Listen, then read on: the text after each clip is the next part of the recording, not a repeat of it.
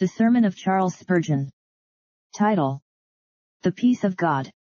And the peace of God, which passeth all understanding, shall keep your hearts and minds through Christ Jesus. Philippians 4:7. Peace is a heavenly word. When at the advent of our Lord angels came to sing among men a midnight sonnet, their second note was peace on earth. Would God the shining ones would chant that song again till yonder Balkans heard the strain, and shook off the sulphurous cloud which now hangs around them. Those who have ever seen war, or even come near the trail of its bloody march, will be thankful to God for peace. I am almost of his mind who said that the worst peace is preferable to the very best war that was ever waged, if best there can be where all is bad as bad can be. Peace is most pleasant when religion sits beneath its shade, and offers her joyful vows to heaven.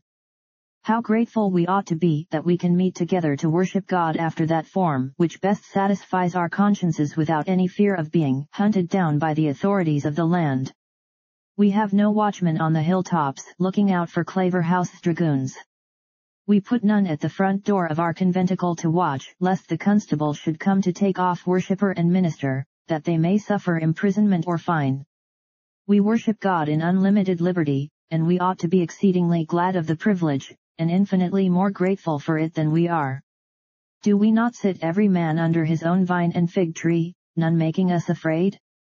Blessed is the land in which we dwell, and blessed are the days in which we live, when in all peace and quietness we worship God in public and sing his high praises as loudly as we please. Great God of peace, thou hast given us this peace, and in remembrance of our hunted forefathers we bless thee with our whole hearts. We have met tonight for the purpose of hearing the gospel of peace, and many of us are afterwards coming to that sacred festival which celebrates peace, and is to all time the memorial of the great peacemaking between God and man. And yet it may be that even all believers here are not quite at peace. Possibly you did not leave your family in peace this afternoon. Jars occur even among loving hearts. Alas! Even Sabbaths are sometimes disturbed, for evil tempers cannot be bound over to keep the peace, but are riotous even on this sweet restful day. Do Christian men ever permit angry feelings to rise within them? If they do, I am sure that even in coming away from home to the house of God, they come with a disturbed mind. Ah, how insignificant a matter will mar our peace of mind! Some little thing that happened in getting to your pew, some trifling incident even while you are in it, waiting for worship to begin, may, like dust in your eye, cause you the greatest distress. Such poor creatures are we that we may lose our peace of mind even by a word or a look. Peace, in the form of perfect calm and serenity, is a very delicate and sensitive thing, and needs more careful handling than a Venice glass. It is hard for the sea of our heart to remain long in a smooth and glassy state, it may be rippled and ruffled by an infant's breath. Perhaps, too, some of my brothers and sisters here have not been walking near to God, and if so their peace will not be perfect. It may be, my brother, that during the week you have backslidden somewhat from your true standing, and if so, your peace has fled. Your heart is troubled, and though you are believing in Christ for salvation, and are therefore safe, yet for all that your inward rest may be broken, therefore would I turn the text into a prayer, and pray for myself and for every believer in Jesus Christ that the peace of God which passeth all understanding may now keep our hearts and minds through Christ Jesus. May you all know the text by experience. He who wrote it had felt it, may we who read it feel it too. Paul had oftentimes enjoyed the brightness of peace in the darkness of a dungeon, and he had felt living peace in prospect of a sudden and cruel death. He loved peace, preached peace, lived in peace, died in peace, and behold he hath entered into the fruition of peace, and dwells in peace before the throne of God. Looking at the text, and thinking how we might handle it best to our profit, I thought we would notice first of all the unspeakable privilege, the peace of God, which passeth all understanding. Then, secondly, I thought that we might gather, from its connection, the method of coming at it, for the preceding sentences are linked on to our text by the word and, which is not an incidental conjunction, but is placed there with a purpose. Paul means to say that if we do what he bids us do in the 4th, 5th, and 6th verses, then the peace of God shall keep our hearts and minds. When we have looked at that matter for a few minutes, I shall want your careful attention, in the third place, to the power of its operation, for the peace of God shall keep your hearts and minds. And then we shall close, in the fourth place, by noticing the sphere of its action, namely in Christ Jesus. The word should have been in rather than through, shall keep your hearts and minds in Christ Jesus. May the Holy Spirit, who is the Spirit of peace, now lead us into the center and secret of our text. First, then, here is an unspeakable privilege, one of which it is very hard to speak, because it passeth all understanding, and therefore, you may be sure, it must pass all description. It is one of those things which can be more readily experienced than explained.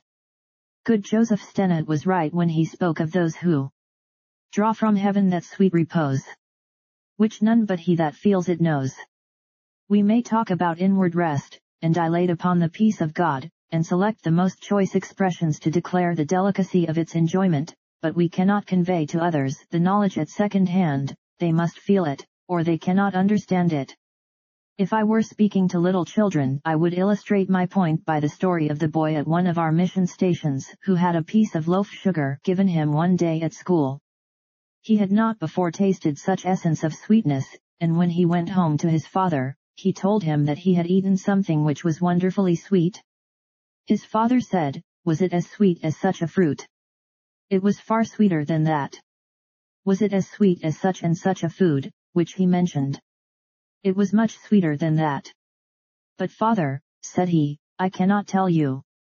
He rushed out of the house back to the mission house, begged a piece of sugar out it and brought it back, and said, "Father, taste and see, and then you will know how sweet it is." So I venture to use that simple illustration and say, "Oh, taste and see that the peace of God is good, for in very deed it surpasseth all the tongues of men and of angels to set it forth." What is the peace of God? I would describe it first by saying it is, of course, peace with God, peace of conscience, actual peace with the Most High through the atoning sacrifice. Reconciliation, forgiveness, restoration to favor there must be, and the soul must be aware of it. There can be no peace of God apart from justification through the blood and righteousness of Jesus Christ received by faith. A man conscious of being guilty can never know the peace of God till he becomes equally conscious of being forgiven. When his consciousness of pardon shall become as strong and vivid as his consciousness of guilt had been, then will he enter into the enjoyment of the peace of God which passeth all understanding. Dear brothers and sisters in Christ, you that have believed in Jesus, there is perfect peace between you and God. Now therefore, being justified by faith, we have peace with God. Your sin was the ground of the quarrel, but it has gone, it has ceased to be, it is blotted out, it is cast into the depth of the sea. As far as the east is from the west, so far hath he removed our transgressions from us. Our divine scapegoat has carried our iniquities into the wilderness. Our Lord and Master has finished transgression, made an end of sin, and brought in everlasting righteousness. The cause of offense is gone, and gone forever. Jesus hath taken our guilt, hath suffered in our stead, hath made full compensation to the injured law, and vindicated justice to the very highest, and now there is nothing which can excite the anger of God towards us, for our sin is removed, and our unrighteousness is covered. We are reconciled to God by Christ Jesus, and accepted in the Beloved. Now this actual reconciliation brings to the heart a profound sense of peace. Oh, that all of you possessed it now. Oh, that those who know it knew it more fully. Remember, O soul, if Christ did indeed suffer in your stead and was made a curse for thee, justice can never require at thy hands the penalty which thy surety has discharged, for this would be to dishonor his sacrifice by making it of none effect. If Jesus stood as thy substitute, and bore what God required as the vindication of his law, then thou art clear, beyond all hazard, clear forever, saved in the Lord with an everlasting salvation. If it were not so, why was there a substitute permitted? Did God design to tantalize mankind by permitting an ineffectual substitution? What did that substitute accomplish after all if he did not save those for whom he died? What meaning is there in the gospel if it does not reveal an effectual atonement? But truly the Lord Jesus was made sin for us, and the chastisement of our peace was upon him, and by his stripes we are saved. Here the soul rests at the foot of the cross. It finds a peace it never could have found elsewhere. I hope that many of you are now able to sing, "Jesus was punished in my stead." Without the gate my surety bled, to expiate my stain. On earth the Godhead deigned to dwell, and made of infinite avail the sufferings of the man. And was he for such rebels given? He was, the incarnate King of heaven, did for his foes expire. Amazed, O earth, the tidings hear. He bore, that we might never bear his Father's righteous ire. There take your full of peace, for by this sacrifice a covenant of peace is now established between you and your God, and it is scaled by atoning blood. The peace of God, which passeth all understanding, also takes a second form, namely, that of a consequent peace in the little kingdom within. When we know that we are forgiven and that we are at peace with God, things within us come to a sudden and delightful change. By nature, everything in our inner nature is at war with itself. It is a cage of evil beasts, all rending and devouring each other. Man is out of order with God, with the universe, and with himself. The machinery of manhood has fallen into serious disorder. Its cogs and wheels do not work in due harmony, but miss their touch and stroke. The passions, instead of being ruled by reason, often demand to hold the reins, and reason, instead of being guided by the knowledge which God communicates by His Word, chooses to obey a depraved imagination, and demands to become a separate power and to judge God Himself.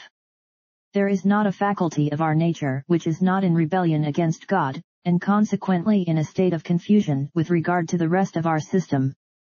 A cruel internal war often rages among our mental powers, animal instincts, and moral faculties, causing distress, fear and unhappiness.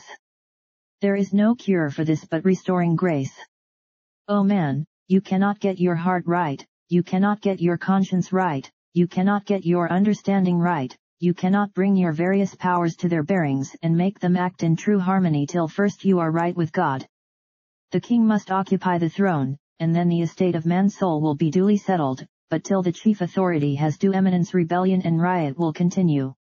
When the Lord breathes peace into a man, and the Holy Spirit descends like a dove to dwell within the soul, then is there quiet where all was chaos. Order appears, the man is created anew, and becomes a new creature in Christ Jesus, and though rebellious lusts still try to get the mastery, yet there is now a ruling power which keeps the man in order, so that within him there is the peace of God, which passeth all understanding. This leads on to peace in reference to all outward circumstances, by reason of our confidence that God ordereth them all rightly, and arranges them all for our good. The man who believes in Jesus and is reconciled to God has nothing outside of him that he needs to fear. Is he poor? He rejoices that Christ makes poor men rich. Does he prosper? He rejoices that there is grace to sanctify his prosperity, lest it become intoxicating to him. Does there lie before him a great trouble? He thanks God for his promise that as his day his strength shall be. Does he apprehend the loss of friends? He prays that the trial may be averted, for he is permitted so to pray, even as David begged for the life of his child, but, having so done, he feels sure that God will not take away an earthly friend unless it be with kind intent to gather up our trust and confidence more fully to himself. Does there lie before him the prospect of speedy death? The hope of resurrection gives peace to his dying pillow. He knows that his Redeemer lives, and he is content to let his body sleep in the dust a while. Is he reminded by Scripture of a day of judgment when all hearts shall be revealed? He has peace with regard to that dread mystery and all that surrounds it, for he knows whom he has believed, and he knows that he will protect him in that day. Whatever may be suggested that might alarm or distress the believer, deep down in his soul he cannot be disturbed, because he sees his God at the helm of the vessel, holding the rudder with a hand which defies the storm.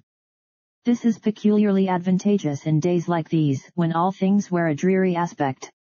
The storm signals are flying, the clouds are gathering, flashes of lightning and grumblings of distant thunder are around us.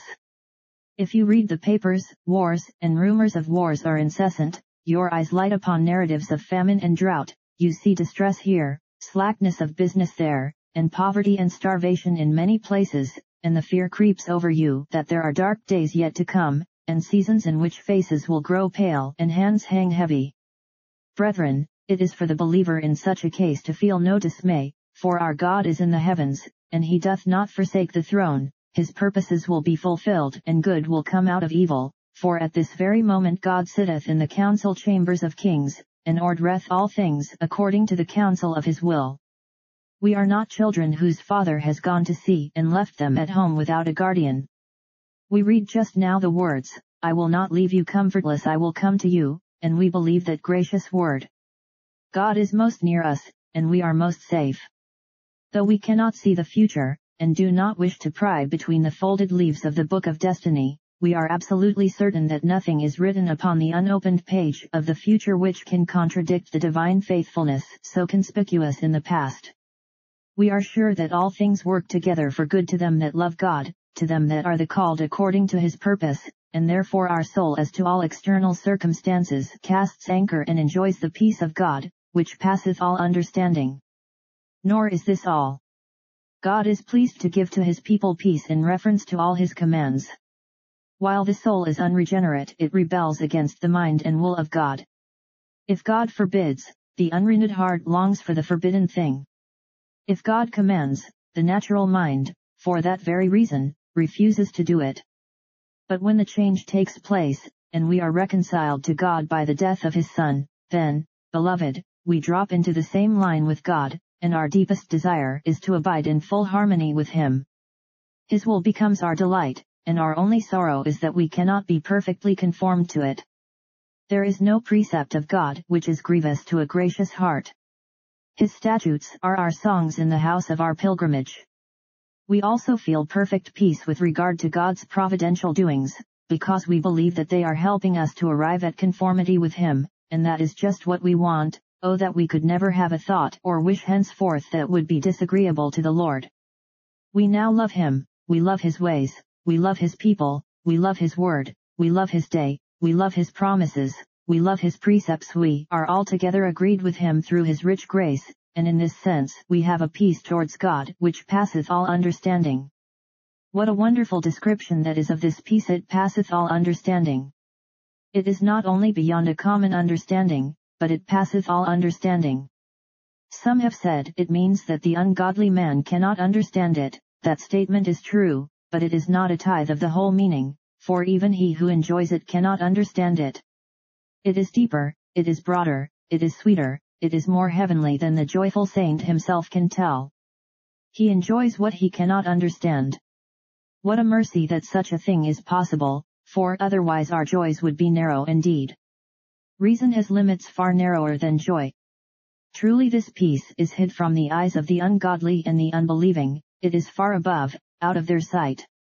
Now, there are kinds of peace in the world which the ungodly man can understand. There were the Stoics, who schooled themselves to apathy, they would not feel, and so they attained a senseless peace. Their secret is easily discovered, it does not pass understanding.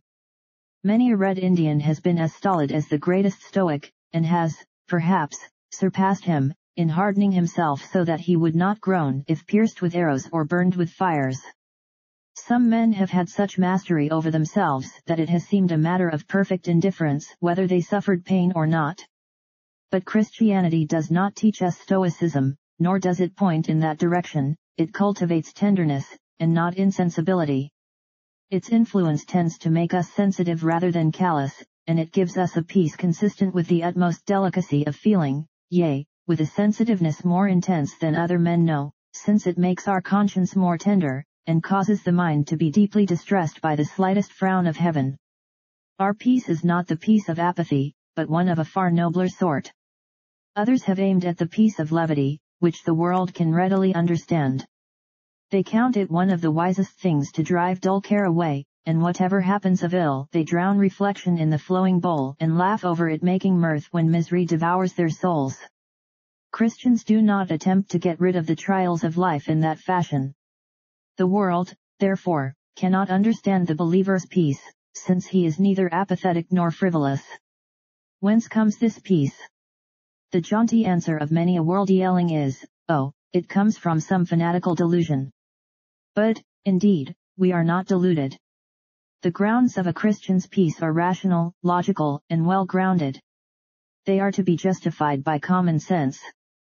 A person who has been in debt, and who is still in debt, ought not to be at peace, but suppose a man is found to be perfectly at his ease, who can blame him if he can say, I have a right to be so, for my debt is paid?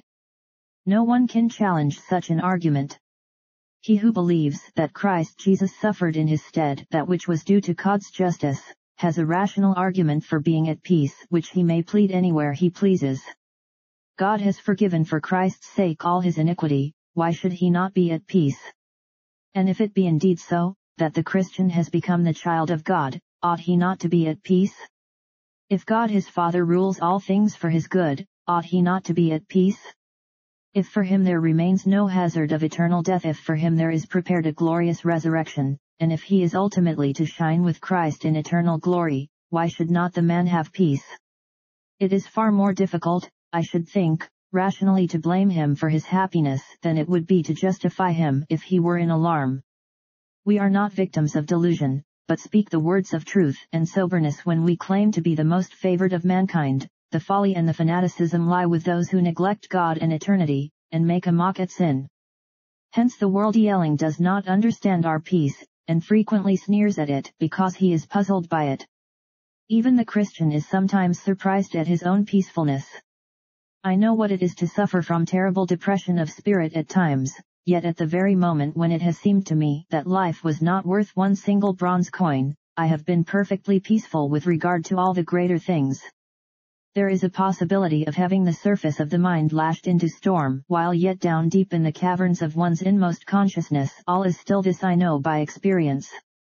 There are earthquakes upon this earth, and yet our globe pursues the even tenor of its way, and the like is true in the little world of a believer's nature.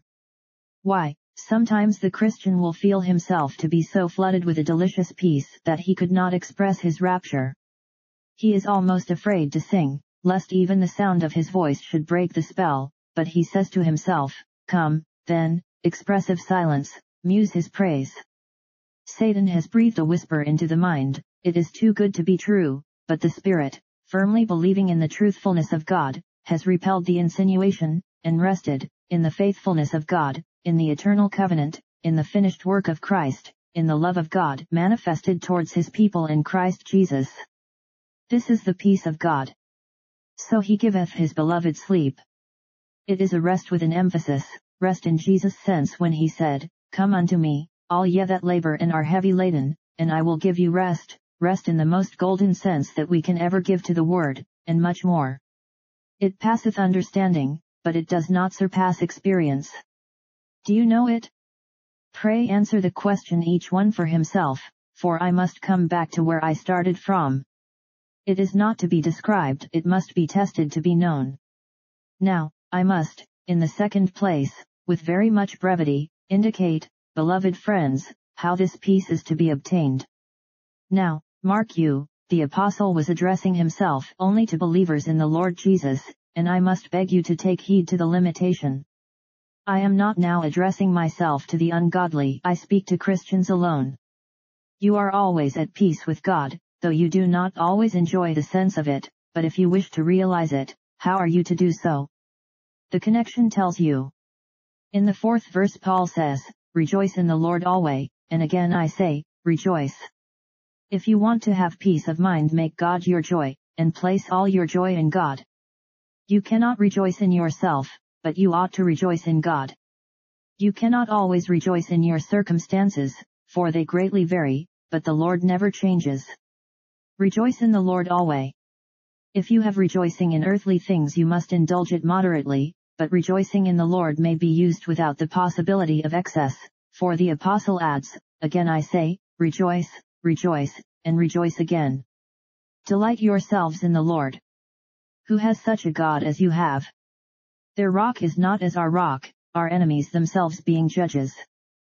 Who has such a friend, such a Father, such a Savior, such a Comforter as you have in the Lord your God? To think of God as our exceeding joy is to find the peace of God, which passeth all understanding. Go on to the 5th verse, where the apostle says, "Let your moderation be known unto all men," that is to say, while all your joy is in God, deal with all earthly things on the principle of caution. If any man praises you, do not exult; if, on the contrary, you are censured, do not let your spirit sink. If you have prosperity, thank God for it, but do not be sanguine that it will continue. If property be yours, take it, but do not let it become your treasure or the chief consideration of your mind. Do you suffer adversity? Pray God to help you, but do not be so cast down as to despair. Drink of earthly cups by sips, do not be foolish like the fly which drowns itself in sweets. Use the things of time as not abusing them. Do not wade far out into the dangerous sea of this world's comfort. Take the good that God provides you, but say of it, it passeth away, for indeed it is but a temporary supply for a temporary need. Never suffer your goods to become your God. Rejoice in God alone, and as for all else, come or go, rise or fall, let it neither distress you nor make you exult. Take matters quietly and calmly, and if you do that you will have peace. If you idolize any earthly good your peace will depart, but keep the world under your feet, and the peace of God shall keep your heart and mind. 3 rules are then added by the apostle, which you will be sure to recollect. He tells us to be careful for nothing, to be prayerful for everything, and to be thankful for anything. Anyone who can keep these 3 rules, with the other 2, will be quite sure to have a peaceful mind. Be careful for nothing, that is, leave your care with God.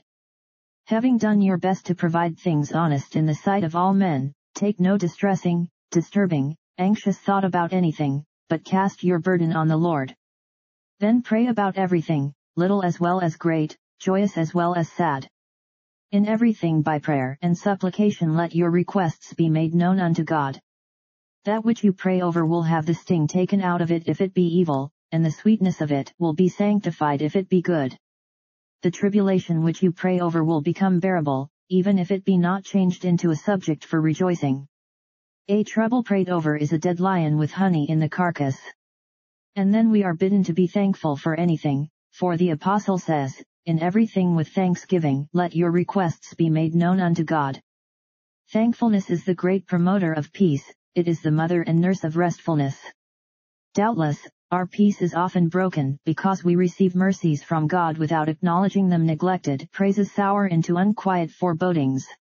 If we render to the Lord the fragrant incense of holy gratitude, we shall find our soul perfumed with the sweet peace of God. Take those 5 things, then, as the connection sets them before you. Pile up all your joy into the sacred storehouse of your God, and be glad in the Lord.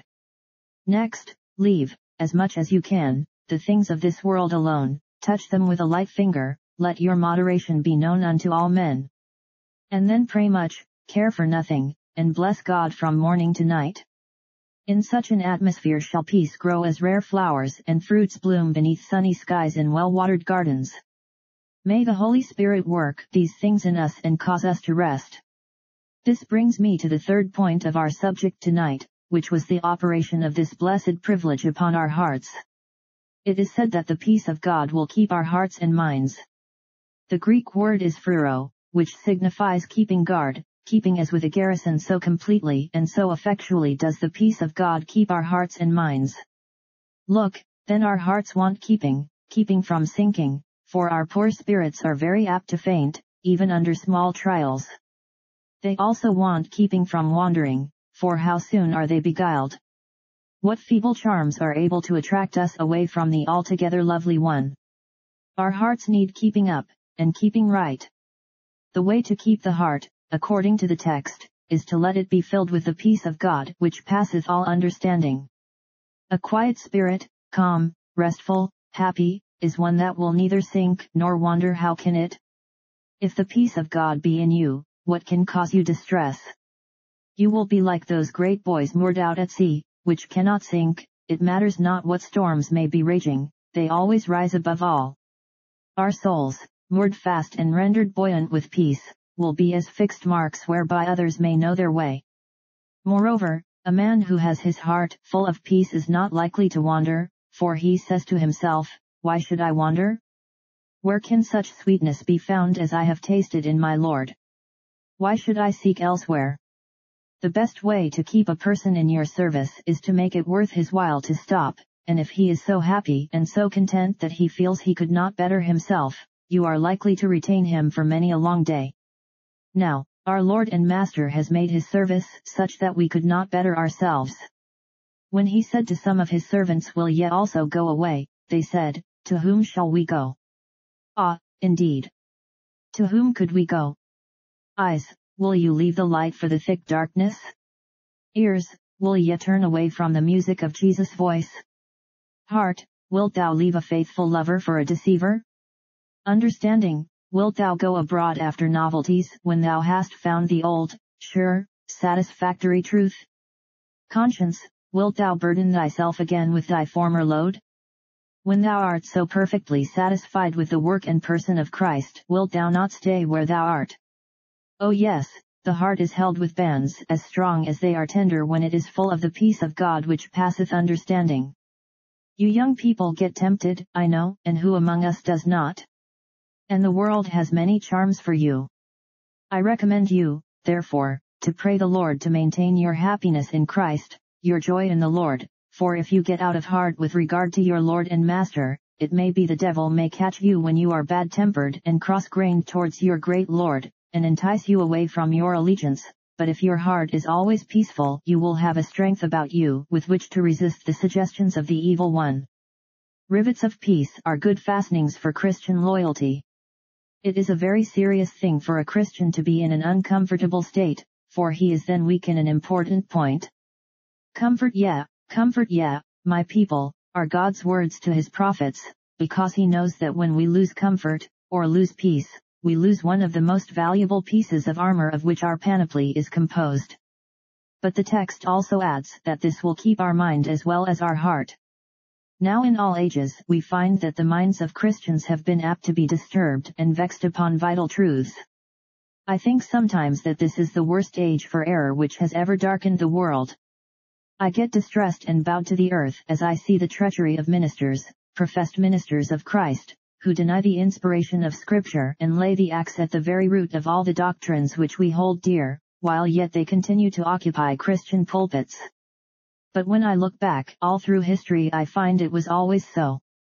From the days of Judas Iscariot until now there have been traitors and there have been men of ready speech and of quick thought who have used both fair speech and subtle thought to turn away simple minds from the gospel, insomuch that they would deceive, if it were possible, the very elect. But why are not the elect deceived? As a rule it is because they find such peace, such perfect peace in the truths which they have received, that deceivers vainly attempt to entice them away from it. Ah, cries the restful believer, I cannot give up the gospel. It is my life, my strength, my solace, my all. It was the comfort of my dying mother, and it remains the mainstay of my aged father. It was that which brought me to a Saviour's feet and gives me grace to remain there. It has helped me in the hour of trial again and again. I feel I want its consolations, and therefore I can never part with it.